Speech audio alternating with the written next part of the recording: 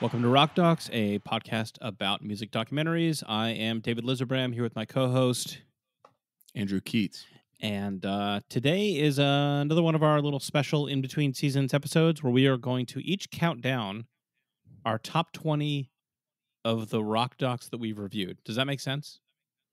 Yeah, we're going to rank the 20 movies that we have discussed on this show. Each of us... We're not ranking the 20 episodes of the show. That would be... all number one. Too navel-gazing even for us. We're talking about the movies themselves. Yes, this is a classic podcast move where they then go back and talk about, rank something. This is not an original... It's also a classic sitcom move. Sure, it's like a clip show. It's like a clip show, yeah. Did you ever see the Clerks animated series that briefly ran on Comedy Central before Kevin Smith totally gave up on his career? Yeah, wasn't there like 6 episodes of the whole series and one of them was a clip show? Which they aired second, and all of the clips were from the first episode. It's actually a pretty good bit. It's a pretty good bit. Solid bit. Yeah. Yeah, I actually read an article yesterday that was like reconsidering Chasing Amy, and it's actually good. And I was like, okay, this kind of makes sense because I feel like Chasing Amy was like popular at the time, and then this is a whole different other podcast that's also less good than our podcast. So, but anyway, I don't want to turn too many of our listeners against me, but I'm here to say Chasing Amy was always good. Okay, well, we'll link to that article or something. Anyway, so Andy and I have not compared each other's lists. I don't know what his number 1 is or number 20 or anything else, vice versa. Before we get to that, though, Andy, there's a little news I have to share with you. I'm not sure if you saw this. We recently got our first bad review on Apple Podcasts. Uh-oh. Sorry. I did not hear this. Okay. I'm excited to hear this. All right, great. People, we just got our first bad review on Apple Podcasts, and here I'm going to read it to you now. I feel like we made it now that we got a bad review. So this is it. That's great. I wish we had more. Yeah. 2 stars. So not 1, but 2 stars. Okay. And the title of the review is and the copy of the review is Fair enough. I guess we're the one podcast where people say sometimes. Yeah. Busted. Fair enough. That's fine. Good. Hit me with it. That's fine. I respect that though. Please review our podcast. Whatever. We'll take constructive criticism or even that kind of criticism. That's fine. I don't know. I'm kind of proud. It's kind of a badge of honor. Yeah. He's right. We say and sometimes. It's fine. Yeah. We could edit it out. Yeah. If we had. I may quibble with $1,000. I quibble more with the number of stars than the actual commentary, but sure. Okay. All right. So now we are going to reverse order rank our favorite of the 20 Rock Docs that we have reviewed thus far on this podcast. We now are very clear on what the concept is. Yes. Andrew, would you like to go first? Yeah. You're number 20. Yep. My 20th ranked podcast was fairly easy for me. Kind of a slam dunk. I think It Might Get Loud. Okay. Yeah. Do you want to say, like, we don't have to like break every single one down, but like, I feel like number 20 requires an explanation. Yeah. So It Might Get Loud was a Davis Guggenheim film about the 3 guitar gods, The Edge, Jack White, and Jimmy Page. And they were convened for a guitar summit that did not elicit much. And so instead of that, they sort of made mini profiles of each of the 3 guys and didn't really bother to draw any thematic elements between them. But we had a great talk about it with Molly and Chris. Fun episode. Yeah. Had a great time talking about it. Made for good content as far as on the secondary content market. So it's in the music world, the Ticketmaster version of it not great, but on StubHub it really shined. Okay. So yeah. Anyway, what did you have at number 20? I did not like It Might Get Loud. It's way down on my list. But my number 20. But not 20. My number 20. Yeah. And Andy, I got to tell you, I'm not doing this at you. Oh wow! I actually wasn't adequately prepared for this. I can't believe it. Oh man! My listeners know we have a commitment to radical honesty and transparency on this podcast. That's what we're known for. Yeah. And I got to be honest. Wow. My least favorite of the 20 movies we saw was Bittersweet Motel. That is your least favorite movie that we I have watched have out to of be 20 honest with films. Man, It's not good I- on any level. as long as we're both being honest, let me just say that this hurts me. That I'm hurt. Okay. I'm Again, you're not the emotionally target wounded by of this. Yeah. I wrestled with this, but I got to Okay. be honest with you. This is a movie about fish. Not particularly a fan, but they come off. The music is okay. The music is not the part that I disliked by far the most about this movie. The Yeah. music is way down on the list of things I didn't Oh, like about this movie. Frankly, I take your reaction to the music as like a victory. Not even a small victory, just like a straight victory. Yeah. But it's a total brick for me as a movie. It's not good. There's Trey waving a gun around for some reason. That didn't come off well. Like Todd Phillips, the director's approach to the movie is just sort of like annoying and distant and weird, and it left a bad taste in my mouth. And I mean, if you're a hardcore fish fan, please enjoy this movie. I do not want to take that away from anybody. I don't have any judgment about that. I do not look forward to ever seeing this movie again in my life. Well, I revel in what I did with my ranking here for Bittersweet Motel. We'll just have to tease the fact that It's higher than 20. it's higher than 20. Okay. It's higher than 20. And I played with the right place to put it, based on your searing feedback during the episode. But I had to be honest with myself, and I had to look into my soul and to, my soul. That's a fish reference for everybody out there. Sure. I had to do what was true for me, and we'll get to it. But sorry, it was Peter not number Jackson, 20. you're not touching that number one spot. Yeah. All right. Okay. All right. So I knew we'd have it. I knew we would not land the same place on that one. All right. Maybe we're more in line now. Should we do snake draft, or are we doing? No, we'll just go back. All right, you go. All right, number 19 for me was Once We're Brothers. Yeah. And I adore the band. Yeah. This is a documentary about the band.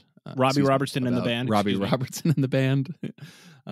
Came out in 2020.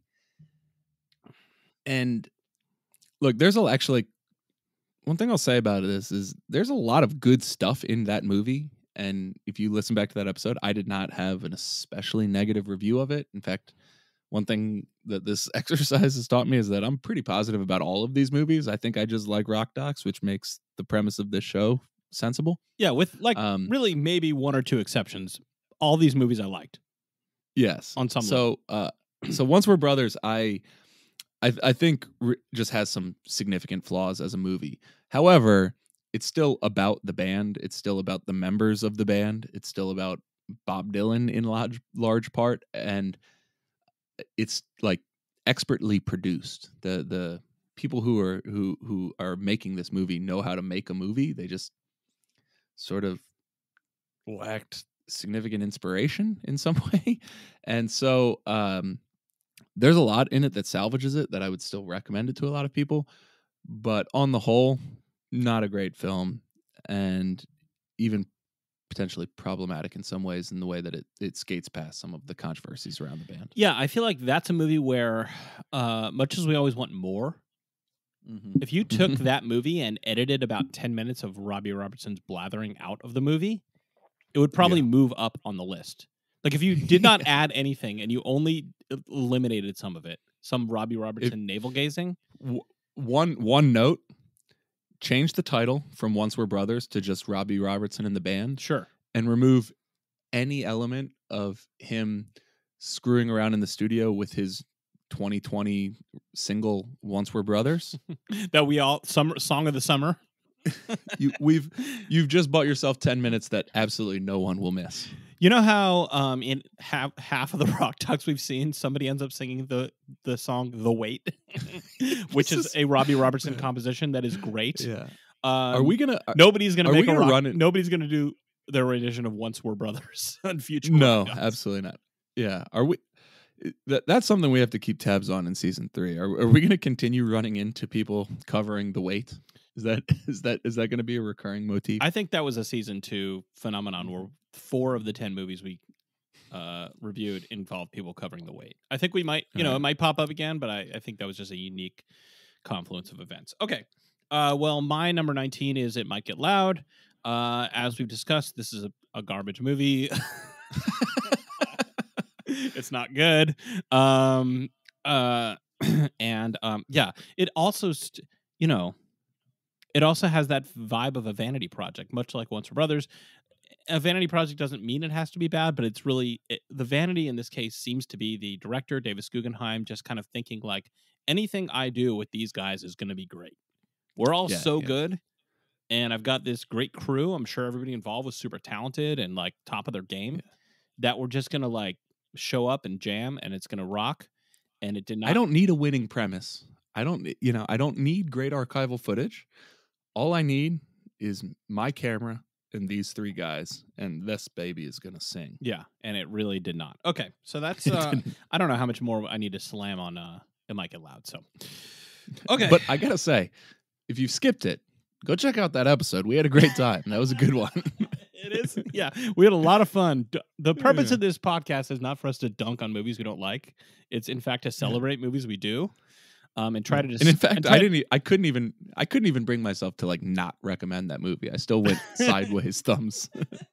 Yeah.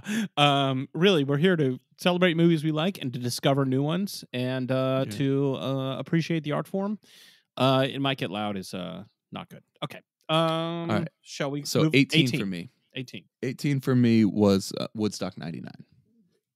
And I think Woodstock 99 is slick and it's kind of a fun watch. And I think I would recommend it to quite a lot of people. And I didn't hate it by any stretch of the imagination.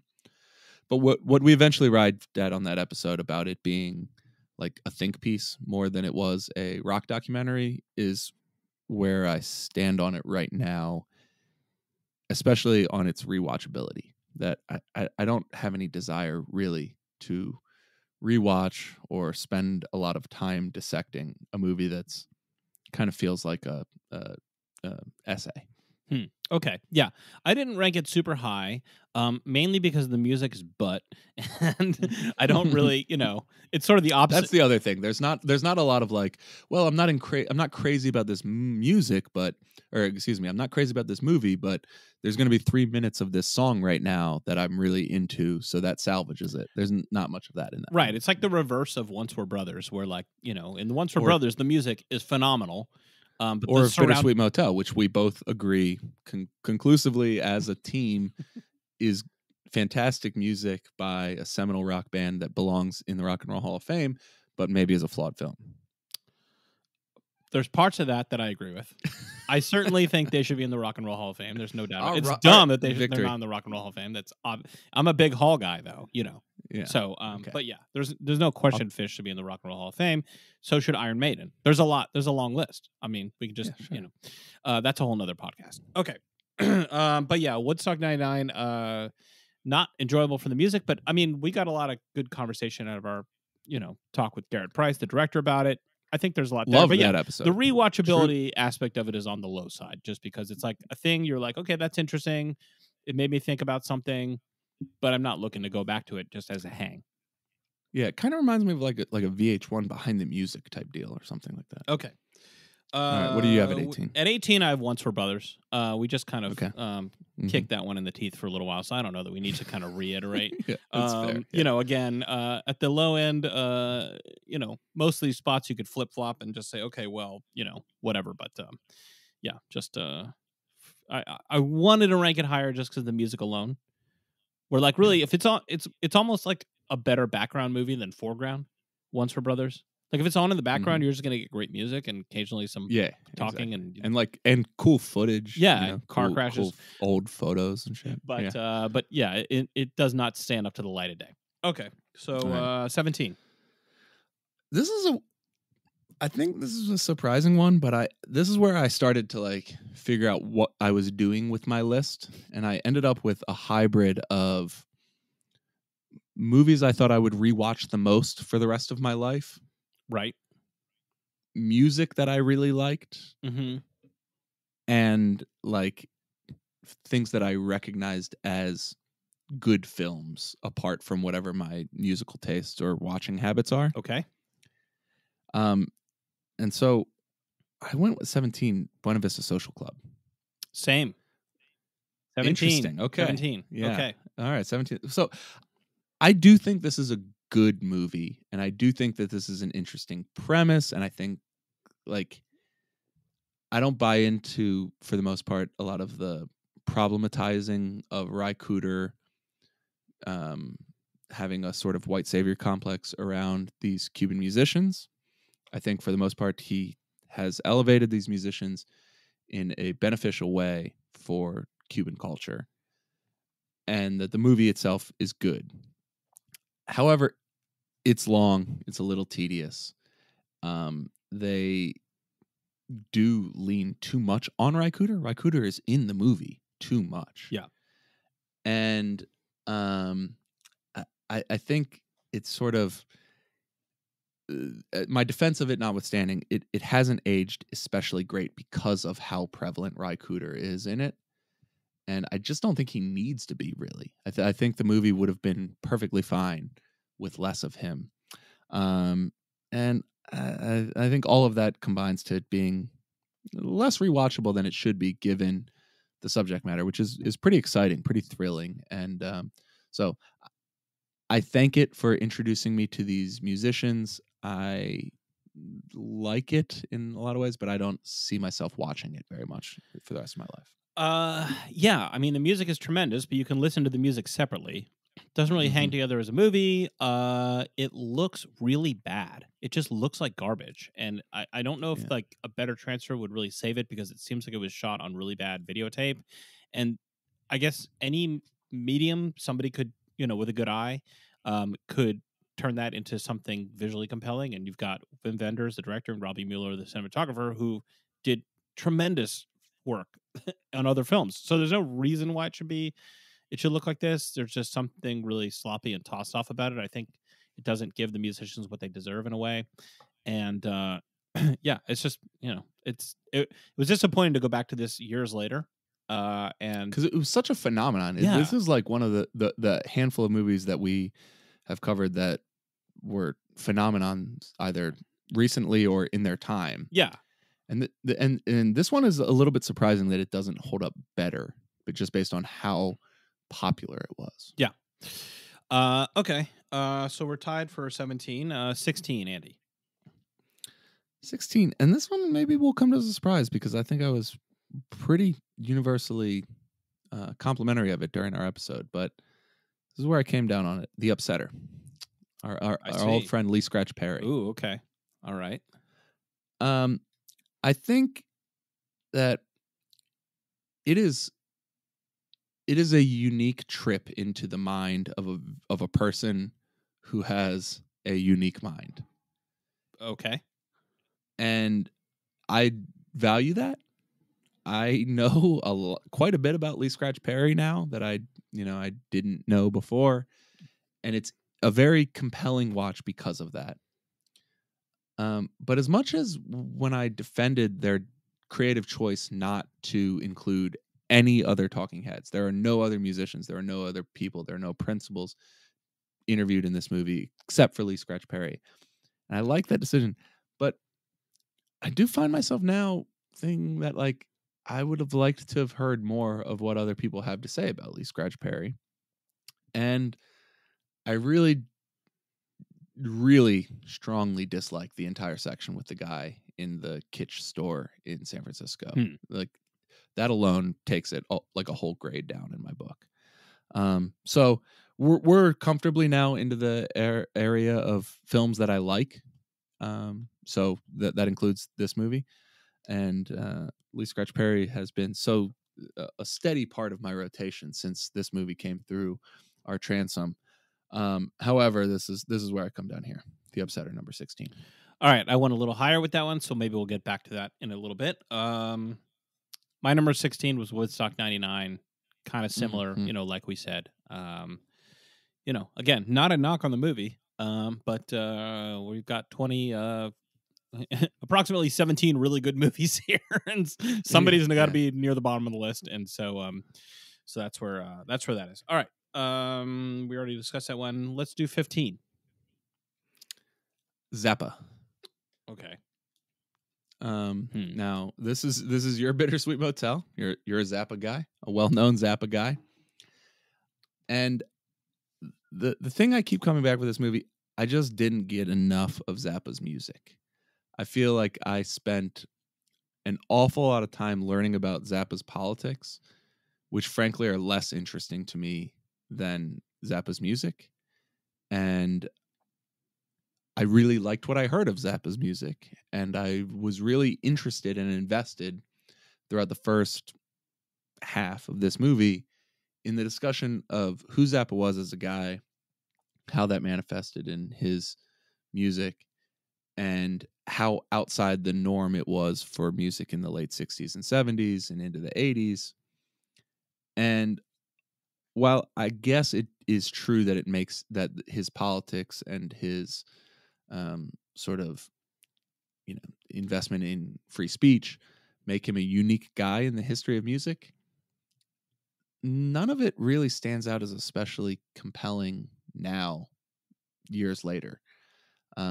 His sort of defense of free speech and fighting against the parental advisory label kind of seems like old hat. His forays into the sort of fall of the USSR seem pretty typical. And so and they don't all seem to have amounted to very much in the end either. It's not like he could be said to have had a significant impact, I don't think. And so the director of that film, who I think did a really good job, and I'm very interested in the story around the film and everything that the creation of the film did to cement Zappa's legacy and to archive his work. But I think the director there was a little bit too interested in Zappa's outside music life and should have just spent more time on Zappa, the visionary musician. All right. Again, I went way higher with Zappa, obviously, so we'll discuss that at that point. But I'm just for the purpose of keeping score, Bittersweet Motel, better movie than Zappa, is still where you stand. We're not even close to Bittersweet Motel yet. This is great. This is such a good bit. Okay. Number 15, I have Hype. Okay. And again, this is getting to the point where like all these movies are good on some level, and not to be a knock on it, just didn't really stick with me quite as much. There's definitely moments I remember and elements that I enjoyed. But I enjoyed our conversation about it. If you threw on that movie, I would enjoy it again. But it just kind of like came and went for me a little bit. Like whereas some of these other movies, like I have fond memories. We did an episode about it 6 months ago, and I still think about it a lot, or pops up in my head, or I'm like, oh, we should watch that again.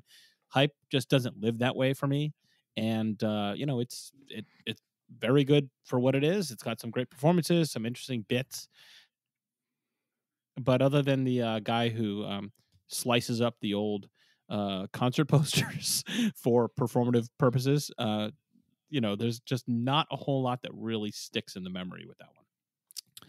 That's interesting. Yeah, so I had Hype just a little bit higher here. I have watched it a couple times since we did the episode, so it has stuck with me, and I do like it. I've also found myself getting extending my listening a little bit deeper into the grunge scene than it was before having seen that movie.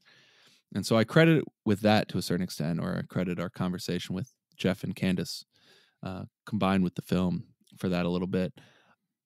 The one thing I'll say about that movie that I really like, that we talked about during the episode, is the sort of like pre-commercial documentary era. Yeah. How much it feels like a PBS product, or these like really long talking head segments, the lack of quick cuts. Yeah. And it's just so different than everything else that we watched, and kind of grounds it a little bit and makes it seem less pretentious, is maybe one way to put it. Yeah. That that I really enjoy about it. Also, it's just something it has going for it. I think that whole scene is very interesting, and I think that its depiction of that scene, we talked about this on the show as well. Like, I think is a useful um, corrective to all the people who regard the Gen X, early '90s grunge scenes disposition towards capitalism or commercialism or careerism as misguided, youthful naivete, and shows it as actually quite aware and quite knowing, and makes them seem much smarter than they were ever depicted of in popular culture. And I think that's one thing that movie really sticks with me, that it's like, no, these are smart, interesting people. Yeah. Okay. 14. I have hype, so Okay. you Well, just heard what there I you have go. to say about Okay. that one. Next. Okay. For some reason, this was the turn for me where Yeah. it's getting harder. It's getting harder. Yeah. Okay. Like, between the top, whatever, 2 or 3 movies, like you could kind of pick one and whatever, they're all great. The bottom ones, obviously, we agree are all terrible. but yeah, this is where it's starting to get like, okay, it's going to sound like a diss to put this movie at number 14, and it's not intended to be a diss when I say Festival Express was my 14. Ooh, interesting. Okay. Yeah. I like it. Again, I feel like, in retrospect, and we just talked about it, very recently, but in terms of recording our episode about it very recently, I just feel like it's a little light. I feel like, maybe there is more to be found there in terms of the footage or something, that you can make something a little bit more substantial out of it. There's great performances by the band, and Guided by Voices, right? Yeah. That was dope that they were there. Guided by Voices with her. Yeah. Probably could. Sorry, the Grateful Dead, and certainly Janis Joplin. Sure, of course. Buddy Guy. Yeah, Shauna Na. Shauna Na, yeah, but there's also some stuff that's not great. The stuff of them hanging on the bus on the train is entertaining. And it's great. It's good hang. But again, just a little light. And I'm just not sure. I know this is like one that is just injected straight into your veins. So I'm, again, not a knock on that, but maybe if I had seen it when I was 22 or something, and like it had been part of my maturation or something, I would have loved it. But catching it at my advanced age, I think maybe I kind of caught it too late or something. I don't know, but fair enough. I don't know that one's this going to stick with me. Yeah, that's interesting. No, this is a absolutely seminal film in my life. There are probably not more than 10 or 15 movies of any genre that I've seen more than it. I adore it, and even on latest rewatch, still swoon over the train footage, over the incredible live footage from 1970 of the band and Grateful Dead, two of my favorite bands. Some of the stuff with Jerry interacting with Janis is just like incredible to me. Some of the stuff with Jerry being like a leader. Jerry as like this endowed person who's going to speak for all the musicians to the fans is surreal to me in some ways, knowing how Jerry felt about those sorts of things. The role of Rock Ducks just being a place where people tell bar stories to each other about music, I feel like is like very rarely as well done as it is here. People are just like, the Ken Walker, the promoter, clearly views himself as a fanciful storyteller and is willing to embellish a little bit to make the story better. And I think it works. And so I'm just all in. This is much higher to me than this. We'll get there eventually. But I understand where you're coming from. I think it's an essential piece of the Grateful Dead cinematic universe. So Yes, like totally. I agree if with you're that. way bought into like the Marvel Cinematic Universe, I could totally see where you're like, well, you need to watch the the Falcon and the Winter Soldier show because it really ties things together and some characters come back and it's going to pay off later. Um, Who told you could skip Ant-Man? Are you crazy? yeah. Whereas if you're not that Yeah. into it, it's skippable. I think is Mhm. from on that level, but Fair but enough. I hear what Yeah. you're saying. Okay, 13. Tina, Okay. which again I adored. I want to be on the record here. Go back, listen to the episode. I had nothing but positive things to say about it. Um, Tina, Tina's strength as a movie, it's like incredibly emotionally compelling and honest and sort of gripping. But all those things do not add to its rewatchability. Like there are a lot of elements of this movie that are like hard to look at the screen during, and so that really dissuades me from putting it back on again. Now that said, cutting against that, cutting in the exact opposite direction, is all of the live footage of Ike and Tina on their come up, which is astounding and as good as any of the live performances we've seen in any of these movies, including fucking Get Back, including the Beatles, including the Grateful Dead and Festival Express. It's incredible stuff. So I love it, and I think Tina really is charming and honest and winning and clear-eyed about her life in a compelling way that makes for an incredible movie. But I'll just say in like a requiem of her dream sort of way that like there's certain things that may be interesting cinematically that I don't want to see that often. Okay. Yeah, we're in the same zone. 13, I had Mavis. Okay. Um, Yeah. and again, not a knock. Very entertaining watch, incredibly compelling central person. And just not in the all-time great, inner circle rock doc category.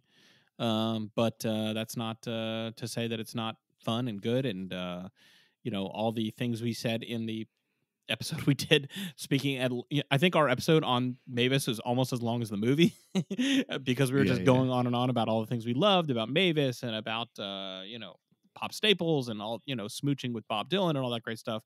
There's a lot of great stuff in this that sticks with me, but couldn't really put it any higher than that.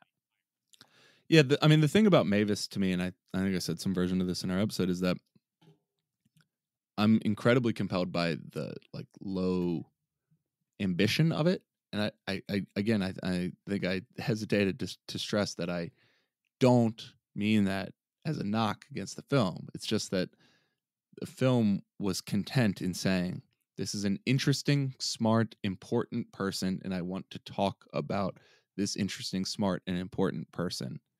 This interesting, smart, talented, important person, and not try to set it in too otherwise grandiose a framing. Yeah. And so, like, I love that about that movie, but it does make it harder to ascend a little bit higher. Yeah. Number 12 for you. The World's a Little Blurry, Billie Eilish. Okay. So I thought this was an incredibly well done movie.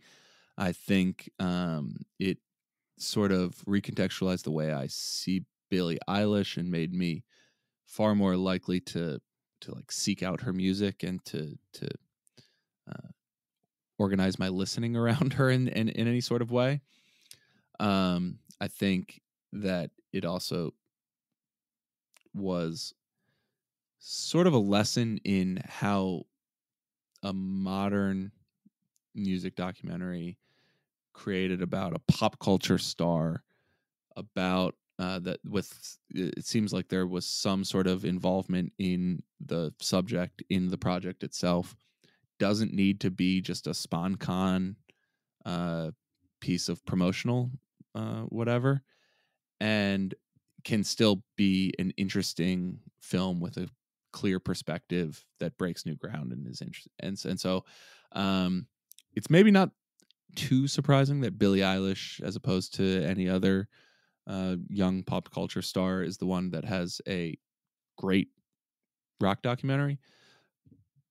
But I think that I think it's a useful I think it's a useful text in showing that, like, just because somebody is young, or just because somebody doesn't have a full complete career, just because somebody is broadly popular, doesn't mean that that a documentary about them needs to be light fare or primarily promotional. Yeah, just as a comparison, I recently threw on the new documentary about Olivia Rodrigo, which I don't think we're probably going to talk about because it's not really worthwhile. And it's, I mean, I love her album. I think she's, a really good songwriter, very charismatic. The performances in that are good, but it's basically like a music video where she performs all the songs from her album. There's a little bit of talking and a little bit of documentary element, but it's not really much of a movie. Yeah. And good for her, great, but the Billie Eilish movie really shows the ambition that that she has around this, and it's just a different kind of thing. So my number 12 was Tina. So again, we're kind of in the same zone here with that. She's so great as a speaker. Sometimes I've kind of talked about this, where like sometimes you get the older subject of a documentary talking back about their life and their past, and it's just kind of like they're just either rehashing the same stories they've told a million times, or like they're just not playing it straight, or they're not really engaged. They have some sort of angle Your Robbie around Robertson, correcting let's say. some, yeah. And that's just not, I mean, she comes off so well, so Yeah. forthright and thoughtful, and totally engaged, and takes the whole concept so seriously. Yeah, so that's a good one. Okay, number 11. Mavis. Okay, That's where I have Mavis. Yeah. So loved it. One lasting thing I've got is, like, man, the musical relationships that Mavis had over the years, like, just incredible. You like leave this movie doesn't even get into her relationship with Mahalia Jackson, which we can mention during Summer of Soul, but like Bob Dylan, Levon Helm, Jeff Tweedy, like every time you turn around, Prince, every time you turn around, she's working with an absolute stone cold legend. Yeah. And I don't suspect that is a coincidence, and it's awesome to have all of that stuff in one place, so for people to remember what a incredible musician she is. Okay. At number 11, I have The Upsetter, the Lee Perry documentary, higher than you. Oh, wow. Way higher. Yeah. Way higher. And I just respect that they got weird with it, which is appropriate for Lee Perry. Yeah. They swung for the fences. They did not try to make a conventional rock doc in any way.